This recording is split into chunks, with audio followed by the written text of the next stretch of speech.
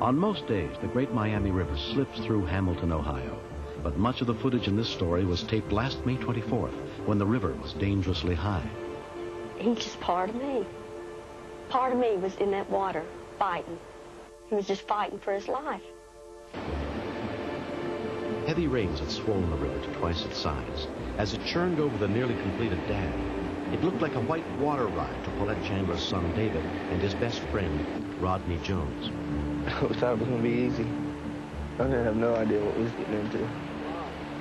We paddled straight out to the middle. We was yelling and stuff. We was having a blast.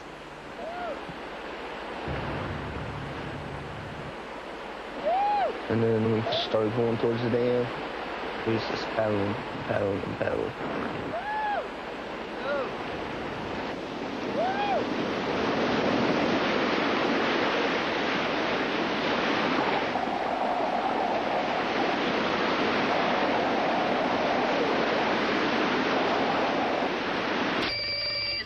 Police and fire dispatch, operator Shoemaker. A call came in to 911 at 4:23. 2 male juveniles in a raft. They've just gone down the dam. One of them's still in the raft, and the second one is in the water.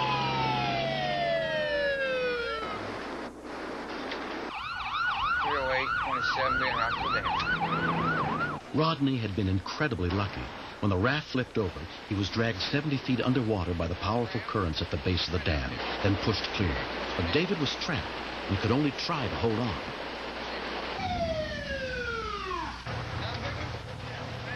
Fireman Jim Reinheimer was one of the first paramedics on the scene. The whole situation was desperate. To be stuck in the middle of a raging river with no ideas and not the proper equipment is a very desperate situation. Only one in now. The engineer, crane, his crane only goes out 80 feet, and he said it's about 300 foot out. All the ideas we were coming up with were being shot down because they wouldn't work. We couldn't get a boat in there because of the current. We couldn't bring him upstream because of the turbine in the water. The crane was out because it was too short. Couldn't get a rope out to him. It's a feeling of helplessness that someone's going to die very shortly for no reason other than the fact that you can't get him off the river, that you can't do anything about it. Channel 9 called and said that they were monitoring us and did we need a helicopter. And I said, yes. Could you send us your helicopter right away? We have a boy out there that the sergeant had just said he's not going to be able to hold on much longer. It took us about 15 minutes to respond from the time he told us to. What we could see right away, of course, the boy was stuck in the middle of the river, and he was being jostled pretty good.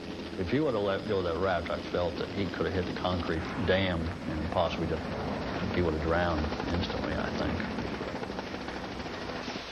Jim Reinheimer, the other paramedic that was there, he suggested taking the aerial belt and lowering that down to him on a rope, letting the boy grab onto that, and then taking the rope over and drop it to the shore and then pull him out. I heard him screaming in the river, and at that point I knew he was near panic. I knew we had to do something to get him off there. We need to get this helicopter going, to get it up and to get something down to him. It would just be a body floating in the river.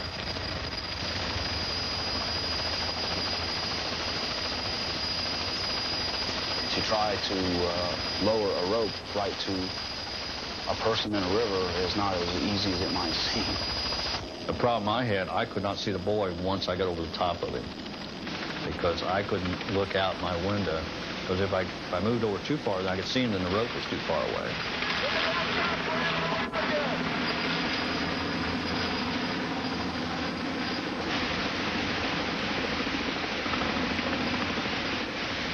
We were all aware that he was near exhaustion and that if he fell off of the raft, there would be no way he would live. Hold on the bow and hold on to your boat. Don't let go of the boat. Bill maneuvered the helicopter upriver just a little bit, and the idea, all he had to do was get in line with the victim in the river, and then when he was right in line, it was to drop the weight in the water at just the right time so it would flow in the river to him.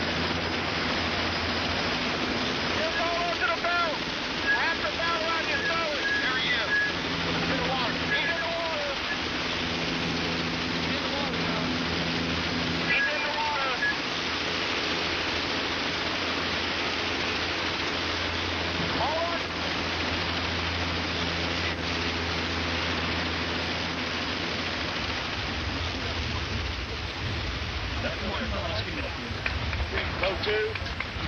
Yeah. Get some blankets. I'll get some blankets. Somebody go after the top. Just relax. Hang on there. Get good, pal. Get good. Good work, guys. Oh, God. Get on my stomach. Just relax. I think you need to spit some of that water out. We need the Stokes basket off the aerial instead of the cot. Easier to carry. His body temperature was 92 degrees, which is pretty severe.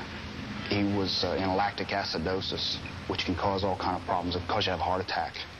Even a young adult like that could have a heart attack, and his heart just quit beating or start fibrillating. At that point, there's not really much we could do. He needed to be heated up properly and gotten to a hospital.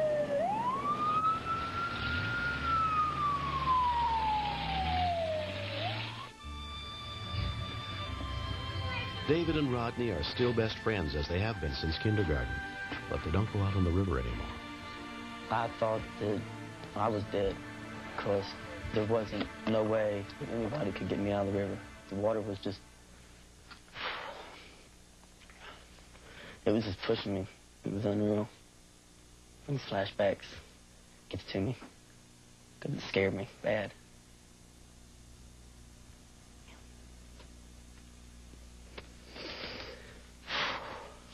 Man.